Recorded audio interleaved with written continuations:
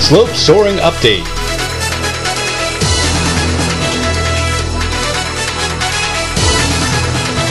With Philip Randolph.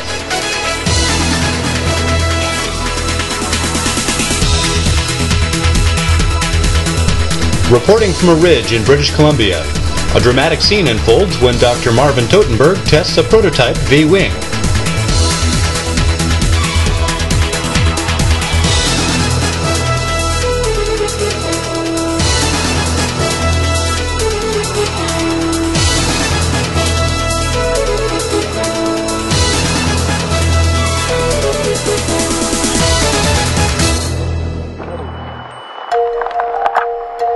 We're watching footage we recorded at a remote, windy bluff near Kamloops, British Columbia, Canada. The gentleman with the tape and scissors and hunks of lead is Dr. Marvin Totenberg, PhD, Electrical Engineering at Fermi Labs.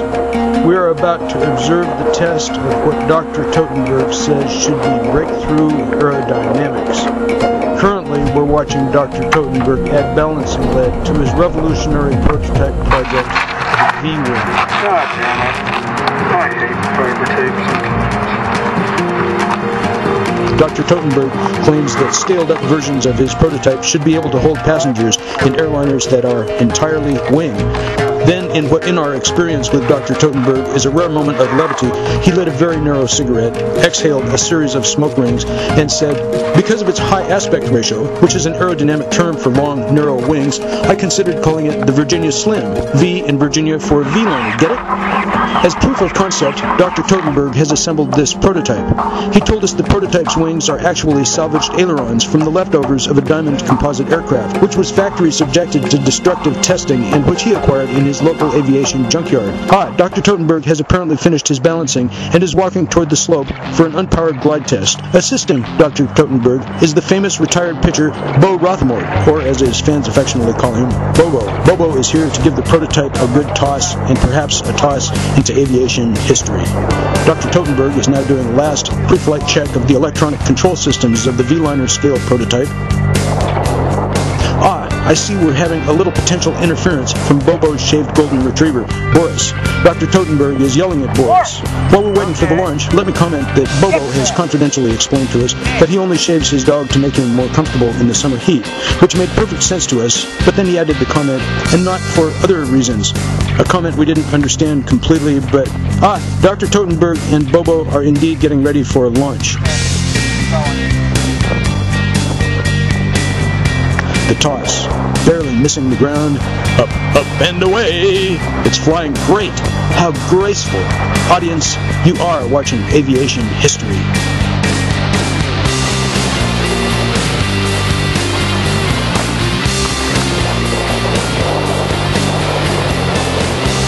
Wait, it's in trouble. Ouch.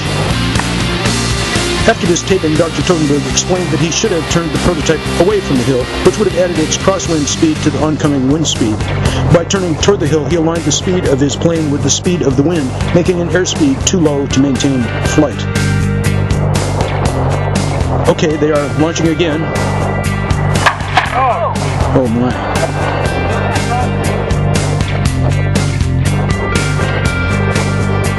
Okay, they are launching again. Oh my.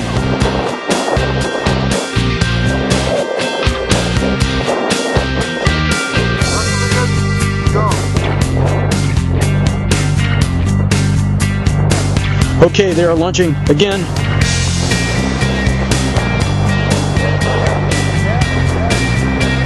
The pesky ground has not interfered this time. Dr. Martin Totenberg's prototype V-liner is again flying great. Absolutely graceful. It's amazing.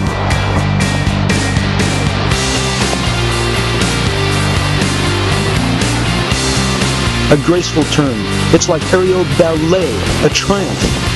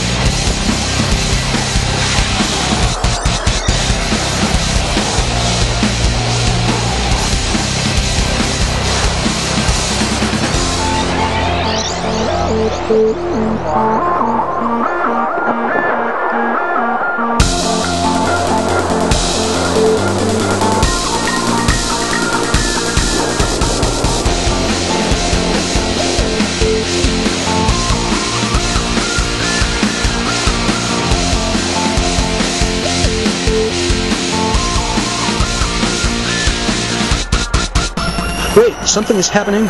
It's veering from side to side and all the way around, some sort of a spin. Can it recover? Oh, our cameraman has lost it. As Dr. Totenberg is walking back toward us in what must have been a very hard moment for him, we'll recap some of his later comments on what you just saw. He says, swept wings often have problems with spanwise flows, especially if the nose of the aircraft veers to one side instead of air cutting across the airfoil. Air may slide along it, not helping lift. Often this is self-correcting, but here it moved forward till the other wing lost lift to spanwise flow. So it rocked back and forth worse and worse till it entered a spin from which there was not sufficient altitude to recover. Never seen a spin that bad.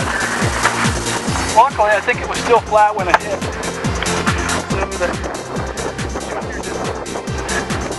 I don't know, here gets the video with